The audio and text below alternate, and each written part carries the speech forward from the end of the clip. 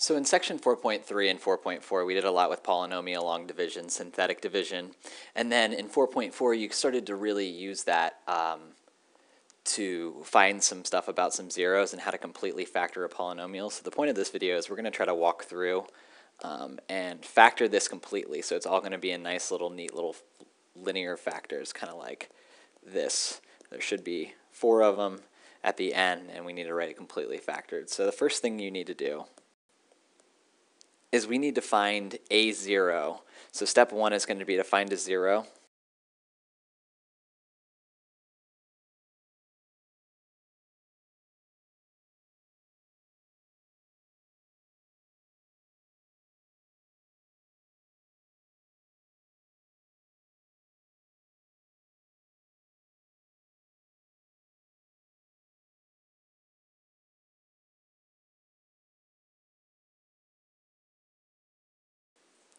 So in looking at the table, I see there's a couple zeros. I'm just going to list a few of the points. If you look at the table, you should see that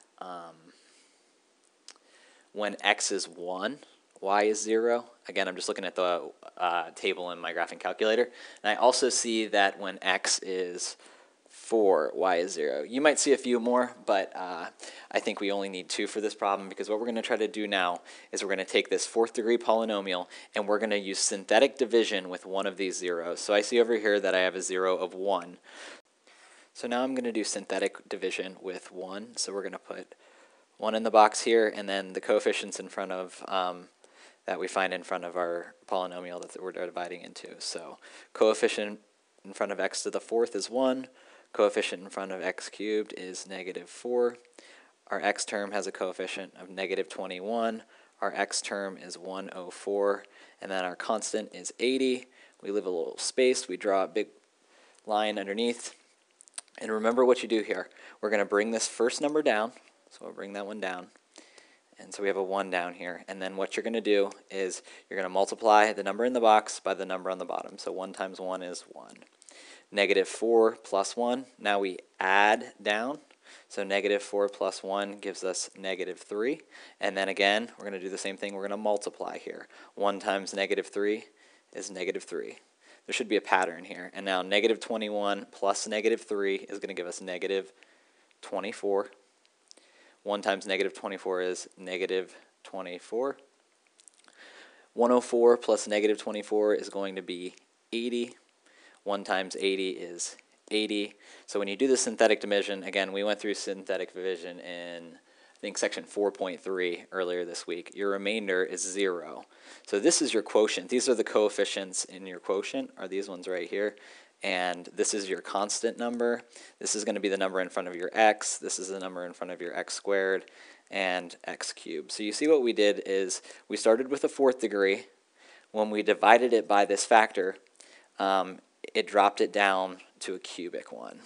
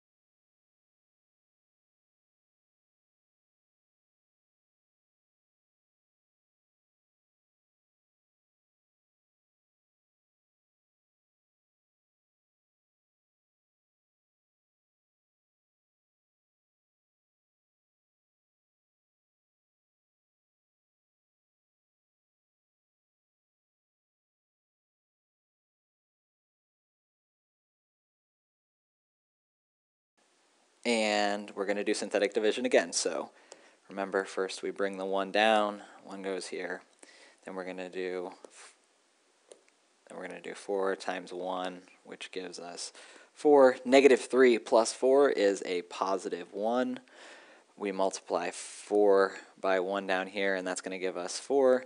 Negative 24 plus 4 is negative 20. 4 times negative 20 is 80.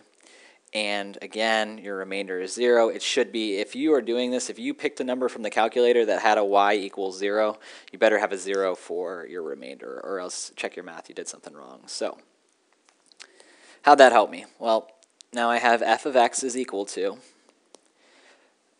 remember up here I had that original factor of x minus 1. I got to rewrite that one. That's still there. You see here I divided by 4. If we put that in factored form, it would be x minus 4. And now, let's take a look. Remember, this is the resulting coefficients in front of the polynomial. So this is going to be the constant number, this is going to be the number in front of x, and this is going to be the number in front of x squared. So I have those first two linear factors of f of x, and I also have this 1x squared plus 1x minus 20. And we should know how to factor a quadratic like this. Factors of negative 20 that add to 1 are going to be, so this right here is going to break up into x plus 5 and x minus 4. And then I recopy these other two factors, x minus 4 and x minus 1. And you can see that I've got this completely factored now. So now if I had to state what the zeros are, again, we found these from the calculator, but this one gave us, so our zeros are going to be, that's going to give us 1. So we're going to have x equals 1. This one right here is going to give you a 0 of 4. The other one's going to give us a 0 of negative 5. Again, you find those by setting them equal to 0. And then that last one, you see this is we already have that one taken care of right now. So those are the zeros right there.